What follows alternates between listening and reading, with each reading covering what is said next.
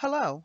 This video is for members of the Public Employees Retirement System, Teachers Pension and Annuity Fund, and Police and Firemen's Retirement System. We will review your personal benefit statement, which is accessible through your Member Benefits Online System account. We'll refer to this as MBOSS for the remainder of the video. To begin, you must log into your MBOSS account. On the home page, click the Personal Benefit Statement button. Employers report salary and service credit to the New Jersey Division of Pensions and Benefits on a quarterly basis. The date at the top of your statement will reflect our last quarterly update. This is the most current information available. There are 4 sections of information pertaining to your pension and benefits.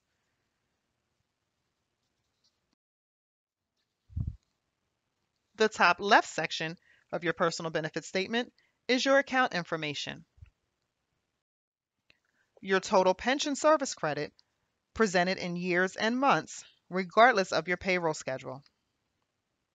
This includes all service worked or purchased from your date of enrollment in the pension system through our current posting date. At local government, local education, or state monthly locations, you earn and accrue service credit on a monthly basis. For every month you work, a pension contribution is made, and you earn 1 month of service credit.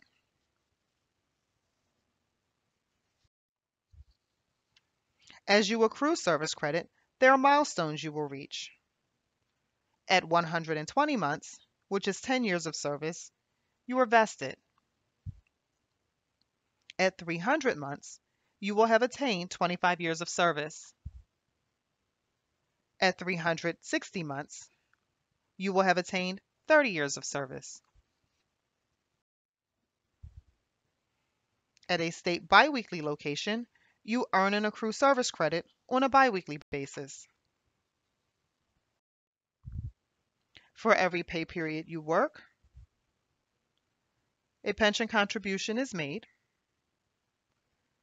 and you earn 1 pay period of service credit.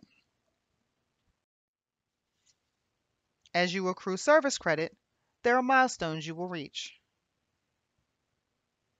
At 261 pay periods, which is 10 years of service, you are vested.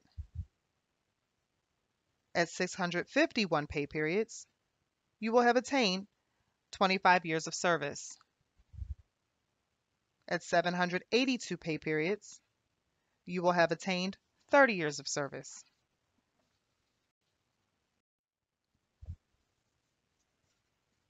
Your total employee contributions are the total amount of which you've contributed to your pension.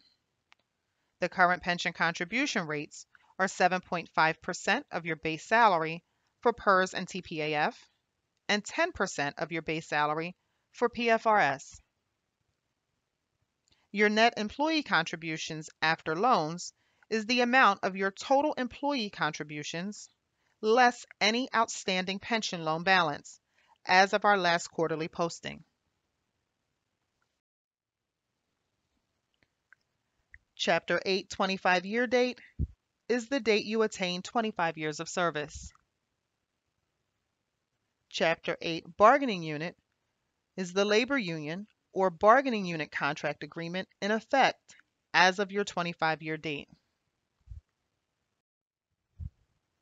Chapter 78 20-year date will reflect if you attained at least 20 years of service as of June 28, 2011, the effective date of Chapter 78, Public Law 2011.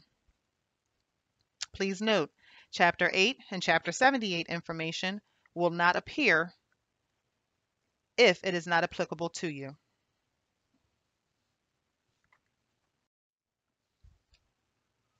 Your membership tier is determined by your date of enrollment in the pension system.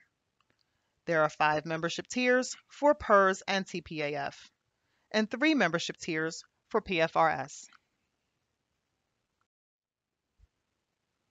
PERS and TPAF membership tiers are outlined as follows. Tier 1 members were enrolled before July 1 of 2007. Tier 2 members were enrolled on or after July 1 of 2007 and before November 2, 2008. Tier 3 members were enrolled on or after November 2, 2008 and on or before May 21, 2010. Tier 4 members were enrolled after May 21, 2010 and before June 28, 2011. Tier 5 members were enrolled on or after June 28, 2011. PFRS members are outlined as follows.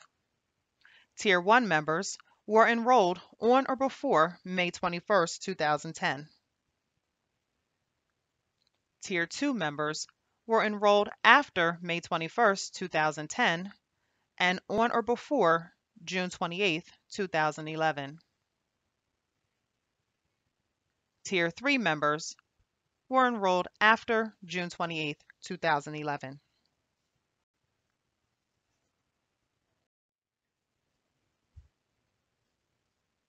Your group life insurance benefits are the estimated value of your active group life insurance. If you are enrolled in the pension at age 60 or older, you are required to prove insurability. Prudential, the life insurance carrier, will contact you directly with instructions.